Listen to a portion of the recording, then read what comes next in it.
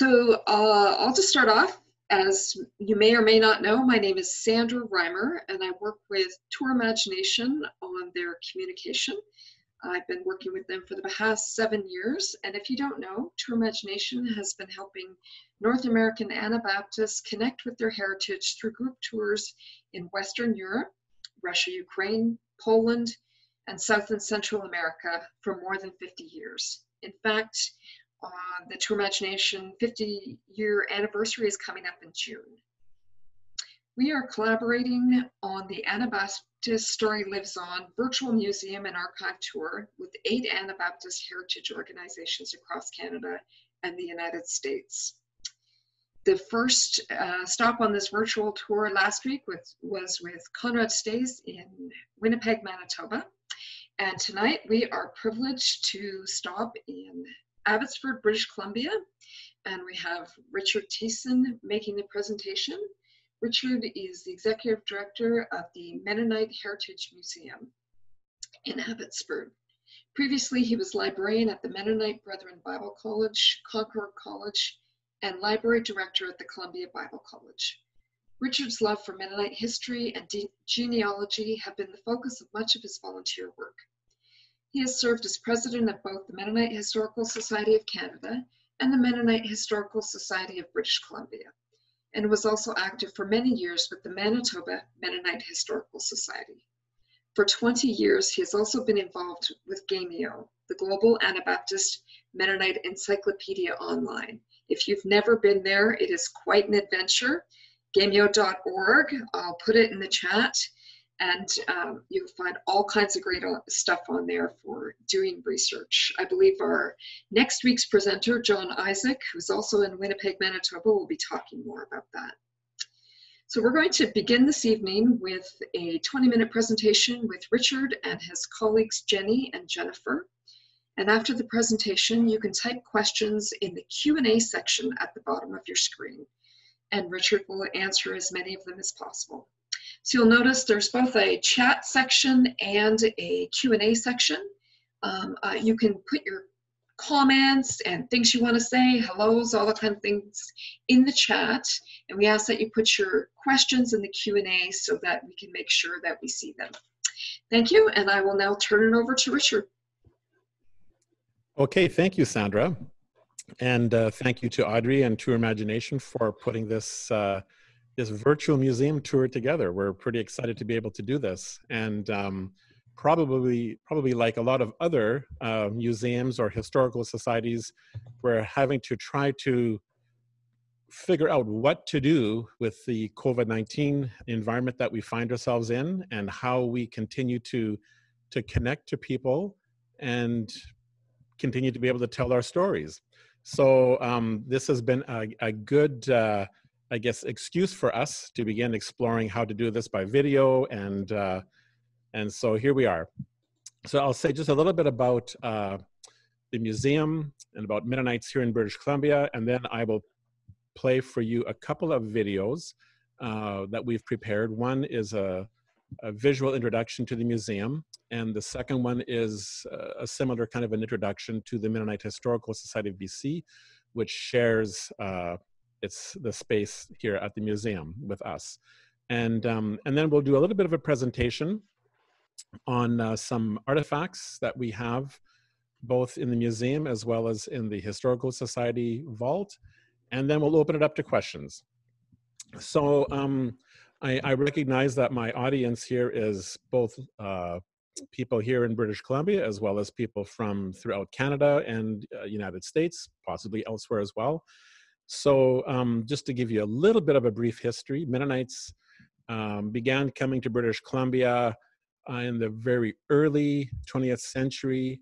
Most of them have been coming across from Western Canada and attempted several settlements throughout British Columbia, mostly in the interior of the province. There were several that were started during World War I or right after World War I. None of those settlements really succeeded. There was one in Vanderhoof, there was one in a place called Needles, and one or two others, but they didn't really succeed.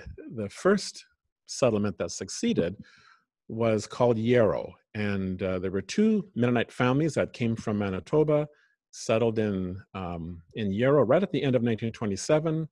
They told their friends about Yarrow, and several months later, there were about a dozen families from Western Canada that settled in this little community called Yarrow. And they recreated a Mennonite village like they would have experienced in Russia. And come here. The settlement continued to flourish. And today we have... He's talking about Yarrow was started in BC. 75 first settlement of Mennonites in 27. In British Columbia that would be classified as Mennonite churches today. So the Mennonite Brethren are the largest grouping here in British Columbia. And then we have Mennonite Church. And then we have a number of other smaller Mennonite groups as well. But this province, unlike probably most other areas in North America, is dominated very much by the Mennonite Brethren presence. And so that gives us a bit of a unique flavor. So the museum is an attempt to tell the story of the Mennonites who came here to British Columbia, and it follows their story from the 16th century in Europe, following the route across Northern Europe to Poland, Prussia, to Russia, settling in Western Canada, and then making their way here to BC. And we've had Mennonites moving to BC beginning in the 1920s, but then we had another wave after World War II, and we continue to see Mennonites relocating here to BC, both from other parts of Canada, as well as Mennonites from Mexico, Paraguay, and other countries in South America as well. So we continue to see the face of the Mennonite Church changing with a lot of the immigration that has come to the province. We have Mennonites that worship in probably 15 to 20 different languages here in the province. So it's a very cosmopolitan, I guess, or international looking church today. So what I'm going to do now is I'm going to share my screen here, and I'm going to show you two videos. The first one will be a video that's been put together by Jenny Bergen, who is our museum educator, and she will tell you a little bit more about our museum. So just give me a second here while I get this set up.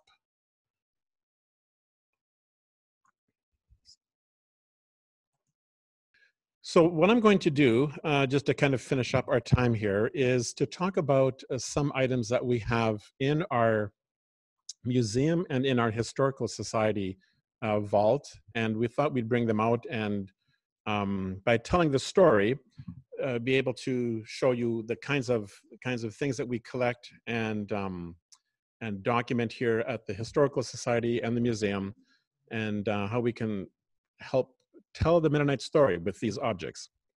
So today I'm going to tell you a story about a little village just north of Warsaw, and until World War II it was called Deutsch-Kazun. And it was a village that probably didn't have more than 500 people at the height of its existence. But it, for several reasons, we have items, both documents as well as objects from that church that were brought to us after World War II. And so we're going to tell that story by looking at these objects. And so if, Sandra, if you can also share Jennifer's screen with the participants, then they will be able to see what I am talking about. The church started around 1834. The people who came to the village were inhabitants in Poland, in the Kulm area and the Groudens area. They were in the Vistula Valley. So south of the Vistula Delta, where most Mennonites in what was Poland and later became Prussia had settled. So these Mennonites had made their way south into the Vistula Valley, and by the early 1800s continued moving south and established several villages, one very close to Warsaw called Deutsch-Kazun. And one of the things that I want to show you here is a picture of what the church looks like today. So Sandra, I hopefully you are sharing my screen now. And this is a picture of the former Deutsch-Kazun Church as it exists today, just north of Warsaw. You can see that it is now a house, and it is inhabited by a Polish family. The first time I saw this house was a few years ago, and I was on a tour of Poland, and it was kind of interesting. The bus stopped at the side of the road, and our tour leader got out, and I don't know if Audrey from Tour Imagination works this way, but our tour guide had a 6-pack of beer with him. And he walked down this narrow road and disappeared. And then he came back a few minutes later, and he motioned for us to come out of the bus and walk down this narrow road. And here, basically, we came upon this building. So basically, the tour leader had brought the inhabitant a gift and asked if we could walk around his property and take a look at this church. So that was the first time I had ever visited this church. And so the church was established in the 1830s. By the late 1890s, the church relocated a little further away from the Vistula River. It was a bit too close to the river, and the river would flood in the spring. And so they basically relocated the church to the other side of the bank. And that church stood until just after World War I. The church had been destroyed during the war, and it was rebuilt. And so the building that exists today is a structure that was built after World War I. The story is of a church that was basically caught between different people groups, different countries. If you know your history of Poland, you know that there was a time when Poland was a very strong country, and unfortunately, by the middle of the 18th century, the country declined in its power and strength. Poland was divided 3 times between 1772 and 1795. By 1795, Russia, Prussia, and Austria had completely had taken the complete control over Poland, and Poland no longer existed from 1795 until November 11th, 1918, at the end of the war, when Poland was reborn. So the people who were living in this Mennonite village, they had already gone through several transitions, and now they experienced another transition. So the first book that I'm going to have Jennifer show us now, Sandra, if we can share Jennifer's screen again. This is a church register that was originally created beginning in 1834. It was a list of all of the youth in the church who had been baptized. And it appears that the register was copied again in 1902. So another copy of the register was made. So you can see the fine calligraphy on the first page. And Jennifer, if you want to just turn the page over, and then we can see an example of the baptism entries for this church. So in the early years, Richard, I'm just going to stop you there. Okay. You need to stop sharing your screen, and then they'll see what Jennifer's showing. Oh, okay. Okay, so there we go.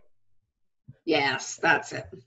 Okay, so this is the title page for the register, and the like I said, the register appears to have been created beginning in 1834, and then was copied in 1902. And it's just an example of the beautiful writing the calligraphy of the minister in the church or the secretary in the church. And you can see the names of these people. And like I said, a lot of these people were originally inhabitants of in the Coombe area, today Chelmno, and had relocated further south towards Warsaw in the 1830s.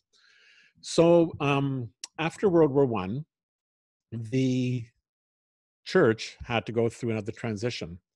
As I said, Poland was reborn, and the church now had to make a transition to the Polish language. So Jennifer is now going to show us an example of another register from the church in Deutsch-Kazun. And this is an example of a register that was written after World War I, and you can see that it's all written in Polish. So it's just interesting to think of a church that has to make that language transition. Now, we know that already in the 1930s, there was the National Socialist movement was making headway in Germany, and that was obviously having an impact on the German-speaking people in Poland as well. And unfortunately, the Mennonites were caught up in that sentiment as well, creating some hard feelings with the local Poles. What I'm going to have Jennifer do now is move over to another register, and it's fascinating. If you've ever been to the Weierhof, which is the Mennonite library and archive in Weierhof, Germany, they have the church register from Danzig that was rescued from the bombed out church at the end of World War II, and you can see the edges of the register have been burnt. While we have a register that was hit by a shell, and we are guessing that this happened in September 1939 when Germany attacked Poland. Deutsch-Kazun sustained severe damage. There were about a half a dozen homes that were destroyed, that were inhabited by Mennonites, and there were 7 Mennonites that were killed in that air raid. This obviously created very hard feelings between the Mennonites and the Poles. And at that time, the Polish army came to Deutsch-Kazun. They arrested the Altester, Rudolf Bartel, and 7 other men from the church, and they were executed. So in this period of just several weeks, you had these 2 tragedies. First, this air raid, and then the execution of 8 in total. So this page here is from the 1939 register, which shows you the names of those people who died in that month. And so these were the people who were both killed in the air raid, as well as those men who were rounded up by the Polish army and executed. All other men ages 16 to 60 were arrested and incarcerated. Of course, this was not for very long, because within a matter of days, Germany had completed their invasion of Poland, and they released these men, and they were able to return home.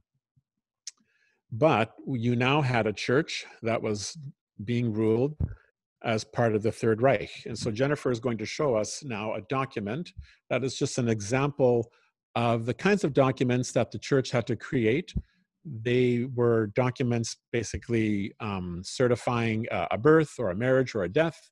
And as she zooms in here, you can see a stamp with the swastika on it. So it's an example of a church that has now had to go through another transition and is now living in territory ruled by the Third Reich. So the story of the church came to a very dramatic end in 1945. And I wanted to tell that story by talking about the last minister of the church. And his name was Leo Ebert.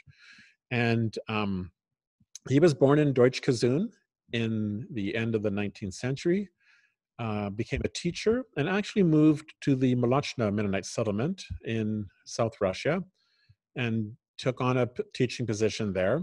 And in fact, he got married to a local young woman from Muntau. And then he chose to move back to Deutsch-Kazun after a year or two. His father required him to come and work on the farm. And so the Leo was elected to the ministry, and after several years of hesitancy on his part, finally took on that position. And after September 1939, when the Altester, Rudolf Bartel, was executed, Leo became the elder or the Altester of the church. In 1943, his wife and children already had fled to the west, but Leo had to stay behind because of his work. And he too then fled in 1945. And before he fled, he rounded up all sorts of church registers, the ones that we have just shown you now, bundled them all together. And he also took with him the communion table cover and the communion cups and plate. Now, Jennifer, I'm not sure if you're able to video, turn your video on for that. And if Sandra, if you can show Jennifer's video again. This is an example of the tablecloth for the communion table that Leo Ewert took with him when he left the church in 1945. And then Jennifer's also going to show us the communion cups, the goblets, and also the plate. And it's interesting to think of a person who is in that position. It's kind of like they're the last man standing in the church. They know that the church is going to be overrun this time by the Soviet army. And he's basically wanting to preserve the story of the church. So he takes the church registers and he takes these communion artifacts with him and brings them with him throughout his time in Germany, where he works as a minister for a few years, and then when he comes to Canada and settles here in the Fraser Valley. So it's because of Leo that we have these items from his church, and we have all of these church registers. And it's a fascinating story of someone who had the foresight to grab the items that were available to him and preserve the story of that church. It's hard to imagine being in that position and thinking, now, what would we do if we had to leave our home? Would we take anything from the church? And if so, what would we take? I just find it fascinating that he chose to take the communion cups and the plate and the tablecloth. That for him, I think, just reminded him of the community that he had and that had existed in Deutsch-Kazun for over 100 years. So that's basically the end of my formal presentation. If you come to the museum, you will see these items. You'll see a lot of other items that we have as well on display. And as you can see from as you saw from our videos, what we want to do is we want to tell the story. We want to tell the story of those people who came and settled here in the Fraser Valley in British Columbia, and how they got here and how they were able to bring the Mennonite faith to this part of North America. So thanks for your time. And again, sorry that the videos didn't turn out properly, but we will share those on our YouTube channel, and we'll make sure that you guys have links to those so you can watch them at your convenience. For sure. So Sandra, Jennifer will be here as well. So if people have questions for Jennifer, she's willing to answer those questions as well. Terrific. I see our first question has come in from Dora, and she's wondering, were those communion items used in any other church later? I am not aware that they were ever used in any other church. I can't say with certainty. The children of Leo have also passed on, so I won't be able to ask. But from what I understand, they were not used in any other church. Okay. Now, Berna is asking, is there an online list of historical items that you have at the museum? And do you have any items people can actually access online? We do not have a list of the items that we have at our museum. But on our website, we actually have several videos. They're about 4 to 5 minutes each. And I would really recommend that you watch those videos. Basically, what we did is about 5 years ago when we built the museum, we decided to interview a dozen people and have them tell their stories. And they represented a wide variety of people. Some were people who had grown up in Russia and the Soviet Union and had immigrated to Canada in the 1920s. Others were people who were refugees during World War II and had fled their homes and made their way to the West and come to Canada after World War II. Some were people who had grown up here in the Fraser Valley. Others grew up elsewhere. We even have a woman who grew up in Harbin, China.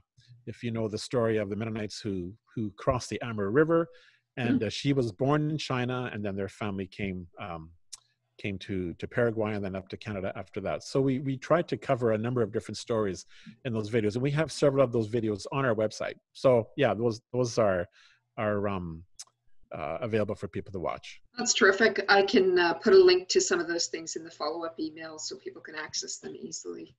Okay. We have a question from Tina about the museum. Was it a former home or was it built for the purpose? And when you talk about that, maybe you can say a little bit more about the founder. The video was shaky on that. So if you could just repeat a little about that would be helpful. Okay. The museum was built beginning in September 2014. So it was built from scratch. So we completed in the fall of 2015 and opened in January 2016. The developer that is the visionary behind this museum is Peter Redekop. Peter Redekop is still alive and lives in Richmond, British Columbia, close to Vancouver. His family grew up in Niederkortitsa in the old colony in Russia. They fled in 1943, and they made their way all the way to the Netherlands and showed up at the border and basically claimed that they were Dutch and they were returning home after about 500 years. And the authorities didn't know what to do with them, but I think there were 33 of them, and some university academics came to interview these people, and they heard them speak in their Low German and their Plautdeutsch, and said, "Yeah, they're Dutch. Let's let them in." So, that's a very interesting part of their story. Eventually, Peter Dick, who many of you know, worked with MCC for many years. Peter Dick came across this group in the Netherlands and told them that he will find a way for them to come to Canada. So the Redekops came right at the end of 1947, settled in Manitoba, lasted about 6 months, and made their way to British Columbia, settling in Abbotsford. And so Peter and his brothers all became developers, and they've supported a number of different Mennonite organizations. And Peter just had a vision to build a museum here in Abbotsford that would tell the Mennonite story. So that's how we came to be. That's great. Now there's a question from Jim. Do the archives contain documents from the Mennonite churches that existed in what's now Lithuania and formerly East Prussia? Do you have any of those? No, we do not have any records from that part of Europe. Okay. We have some of these registers from Poland. We have some other records from Russia. We don't have any Russian church registers, but we do have some digital copies of some registers that were also brought here to British Columbia. So we have a digital copy of the Scheinhorst Church Register, which was brought by another minister after World War II. We don't have the actual register, but we have, like I said, we have digital copies of it. And that register is here somewhere in British Columbia as well. So there were a few of these registers that were rescued, after World War II. But of all of those registers, we just have the ones from the Deutsch-Kazun. Okay. And there's a question specifically about that story. Who were Rudolf Bartel and the other men executed by? They were executed by the Polish army. Okay. Yeah. So right at the beginning of September 1939, after the German attack, there was a lot of, I guess, a lot of anger that was directed towards the Mennonites who were seen as Germans. And basically it was retribution unfortunately, against these Mennonites. Right. And, I guess it got caught up in this all. Yeah. And there's a question about I'm going to get the pronunciation wrong, but Hubadin Mennonite Church in Poland or Prussia. Mm-hmm. Do you have any of those registers or other information in your archives? We have digital scans of a number of the church registers from what was Prussia. That would include Heubuden. Those registers, and there are other archives here in North America that would also have scans of those registers. So they've been shared by, say, Bethel College. The Mennonite Library and Archives of Bethel College microfilmed a number of the registers before they were sent back to the Weierhof. And there are other registers as well that we have come across since. And so there are digital copies of those registers here at our archives. Okay, that sounds good. Okay, Dawn is wondering, with the gradual reopening of businesses, institutions in BC, will the museum be open to visitors as well? Do you have a plan for when that might happen? No, it's a good question, and it's a hard question for us to answer. We have between our two societies about 100 volunteers. The vast majority of those volunteers are retired people. So people in their 60s, 70s, and even 80s.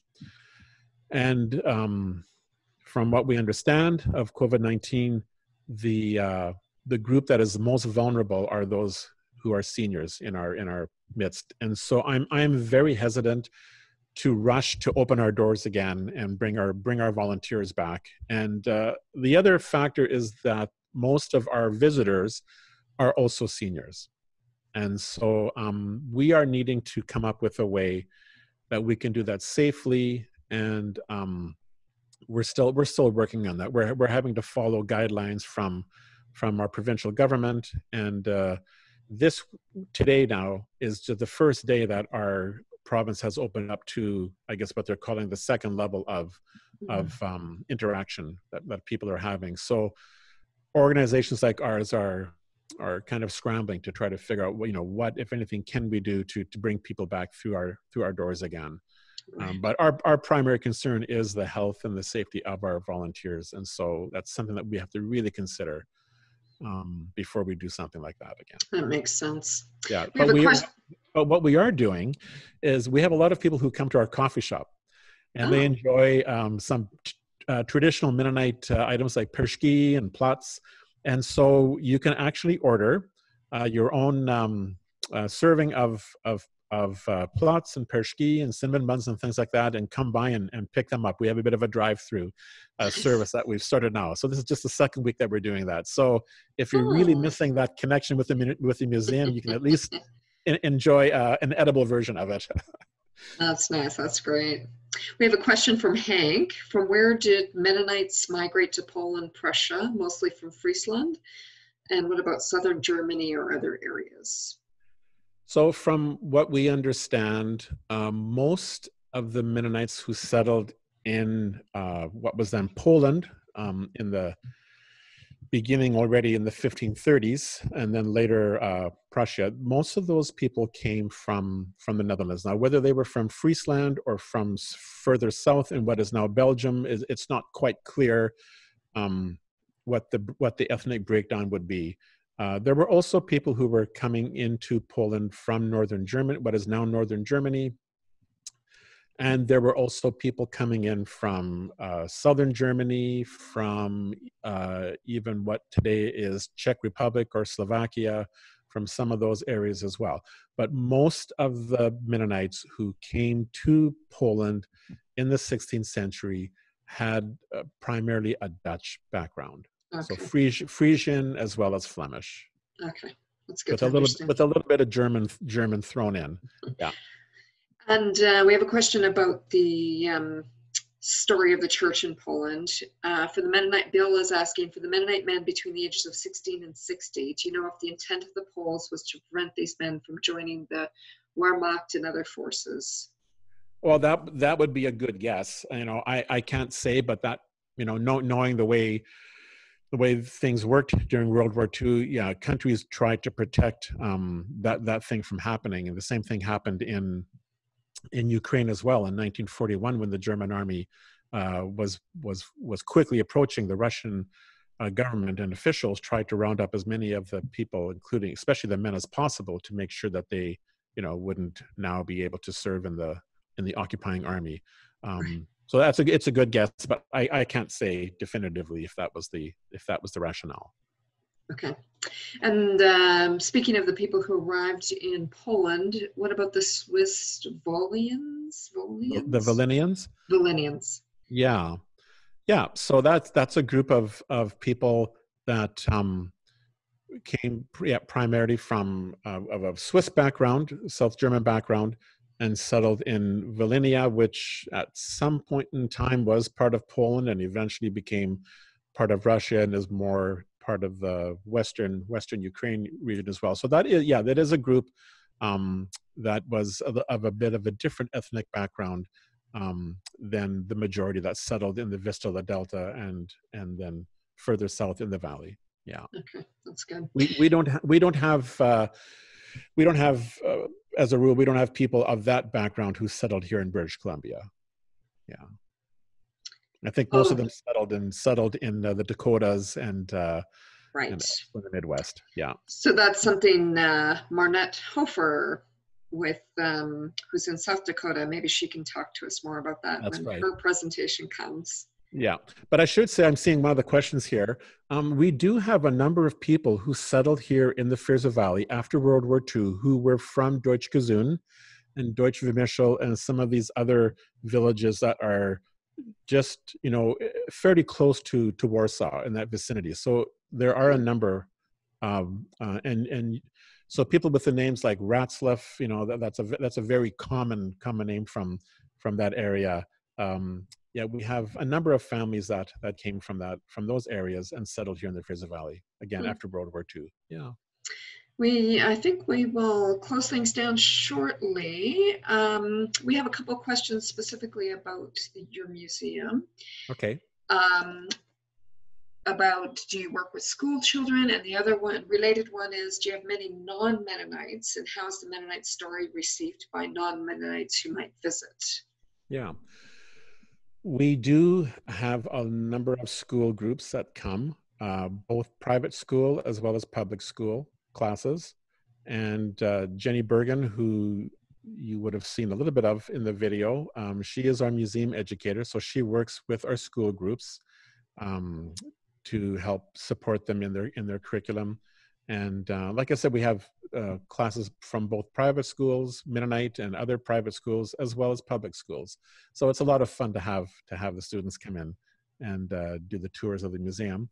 I don't really know what the breakdown would be in terms of visitors who have a Mennonite background and those who don't. But we do get a number of visitors, both from Canada as well as from other countries who really don't have a Mennonite background, might not know very much about Mennonites, but it's one of the things that is recommended that they do when they come to Abbotsford. We're quite a popular tourist destination, and so yeah, we do get a lot of visitors and have a lot of good interaction with them for some of them as they learn about the Mennonite story for the first time. That's great.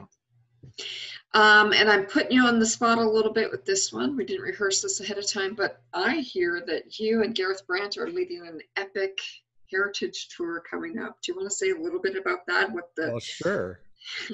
Yeah, a shameless plug, right? Yeah. So Gareth Brandt is an instructor at Columbia Bible College, where I used to be the library director. And so he and I are good friends, and we've been talking for a long time already about doing a tour. And so Tour Imagination has graciously accepted our proposal to do a tour.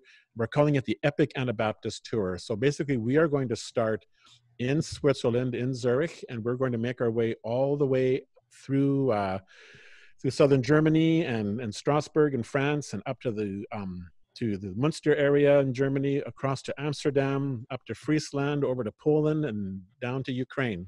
and do that all in 3 weeks. So it'll be a bit of a whirlwind tour, and you'll get 500 years of the Anabaptist story. That's why we're calling it the Epic Anabaptist Tour. So if you are interested, definitely take a look at the Tour Imagination website for more details in terms of the dates. And yeah, this of course is assuming that we're going to be able to travel next year, but I really hope that we can do this. I think it'd be a lot of fun. And so you can basically do 1, 2, or 3 sections. It's up to you. You can choose the first, the middle, or the end, or whatever you want. A lot of flexibility. Nice. Sounds like a good time. 2 tour leaders for the price of 1, and a lot of stamps in your passport. Yeah, that's right. That's terrific. Let me see if we have any final questions, and then we'll close it up. One last question. The people who came from southern and northern Germany to Poland in the 1500s, were they already called Mennonites?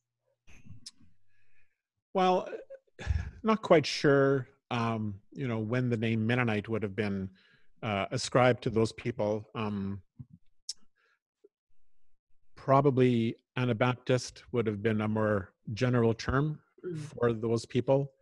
Or in some cases, they would not have referred to them by their religious affiliation. They would have referred to them as Dutch or as Hollanders. Even when you go to Poland today, they talk about I'm not quite sure how to pronounce it, but Olendrai, I think, is basically the Polish word for Dutch.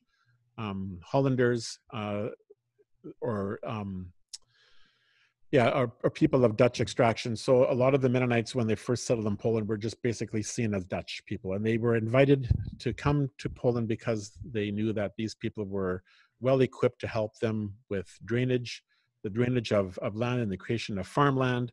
So they knew that they were of a different religious affiliation, but Poland was a very open-minded country, unlike most other countries in Europe. They didn't have harsh persecution against religious minorities, whether they were Mennonites or Jews or other groups. So they were fairly tolerant. So as long as they were providing a service to the country and helping to create farmland and restore land that had been farmland in the past, they were welcome to settle and in the area and be tolerated. They didn't have the same religious freedoms. They couldn't build their own churches, so they had to meet in homes for a number of years and things like that. But they were tolerated. And so, again, I'm not sure when they would have been called Mennonites, but as far as the Poles were concerned, these were Dutch people. And they called them Dutch. Great. Well, thank you very much. This has been a very informative evening. We really appreciate it. We're getting lots of thank yous in the chat, so appreciate it. And we'll send out links to the videos in the follow-up email you will all receive, plus a link to this recording. And we hope you can join us for week 3 with John Isaac from the Center for Mennonite Brethren Studies. And thanks again. Okay, thank you, everyone. All right, good night, Richard. Good night.